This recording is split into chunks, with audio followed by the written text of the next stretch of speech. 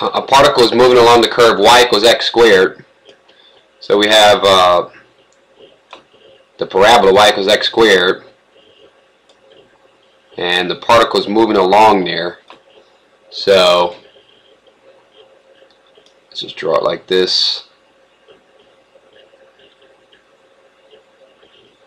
The particle is moving along this curve, and there's a point on the curve we're interested in. That point is the point when x is 2 and y is 4. So when x is 2, let's just call this 4. That's a point that's on the curve.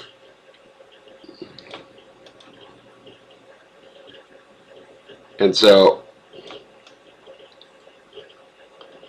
what we want to do is that's a point that's on the curve. This is the curve y equals x squared. And we know how its x coordinate is increasing with time. So it's moving. A particle is moving along this curve, and its x is changing with time, and its y is changing with time. To moving along that curve. This is them telling us that dx dt is 2.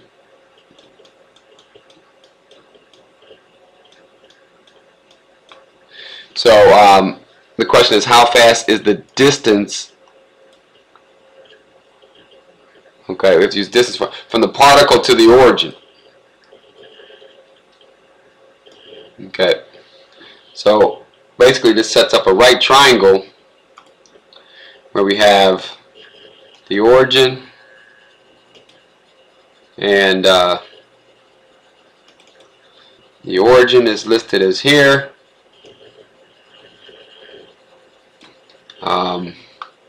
We're moving along the curve. The point is here. This is the origin. And this is a right triangle, so that we have how far it is to the left is x, how far it is off the x-axis is y, and the distance, the point is from the origin, we'll call that z.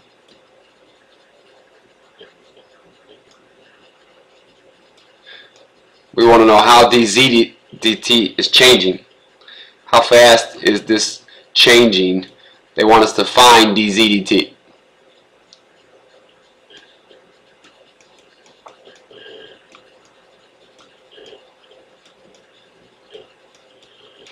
And so we're going to set up an equation that involves these.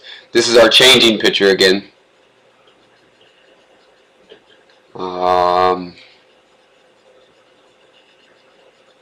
Let's see here. I'm going to insert text.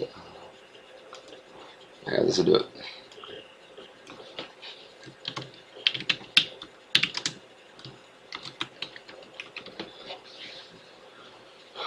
There's the snapshot picture. We need that. It looks a lot like this, but we'll know the x and the y. So let me take a picture of this.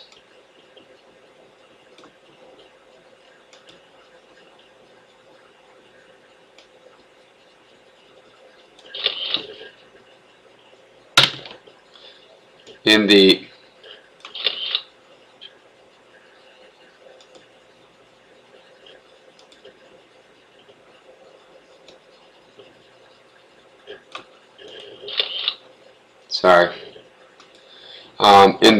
snapshot picture,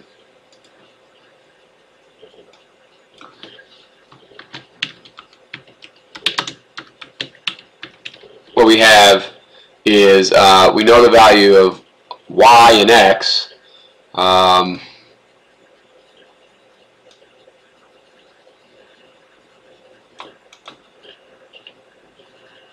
So x is 2. I guess I can't overwrite on it, sorry. and y is 4.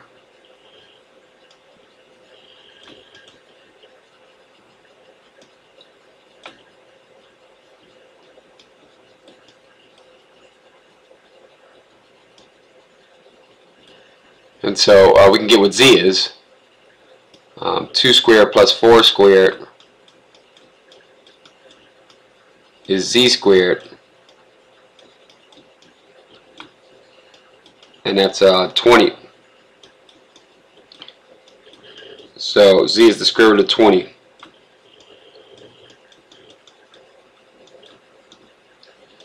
And you can reduce that to 2 root 5. Pull a make it 4 times 5 and pull a 2 out.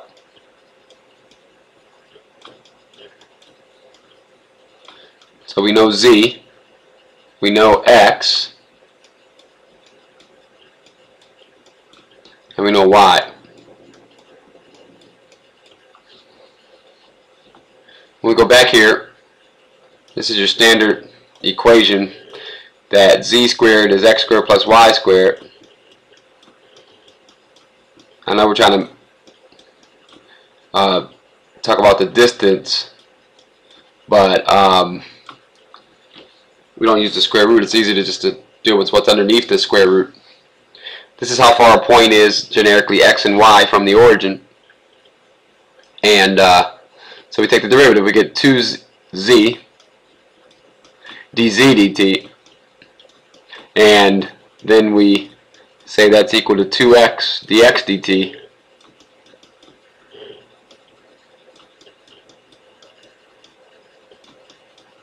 Plus 2y dy dt. And we know all the players. X is 2.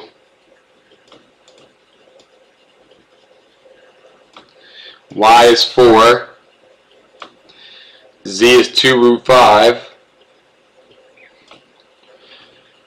Dx dt is 2.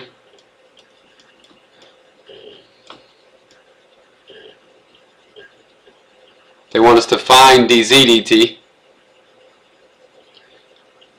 So the only mystery is what dy dt is. We have all the other players. We know that z is 2 root 5. This is what they're asking us to find, this dz dt.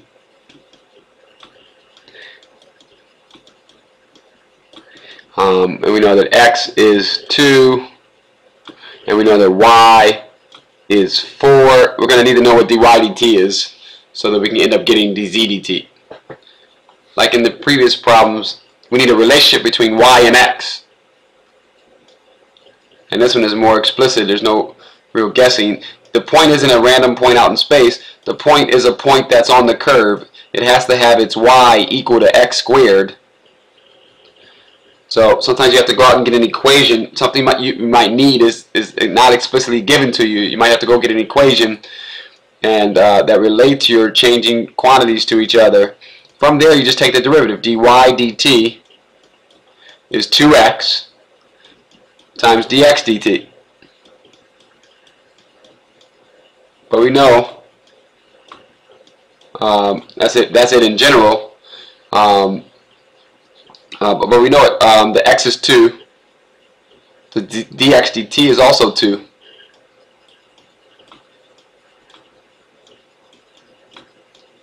So 2 times 2 times 2, dy dt is 8. Now it's no longer a mystery. And we have 4 root 5 dz dt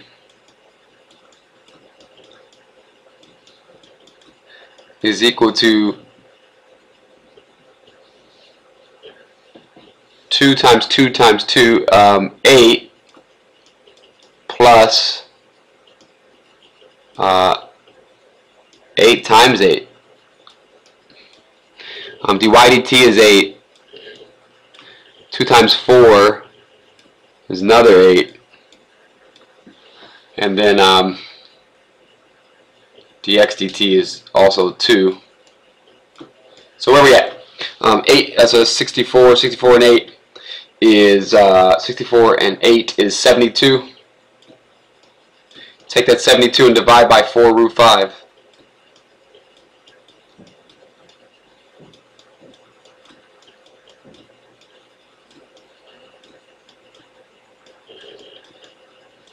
And 4 goes into 72 18 times.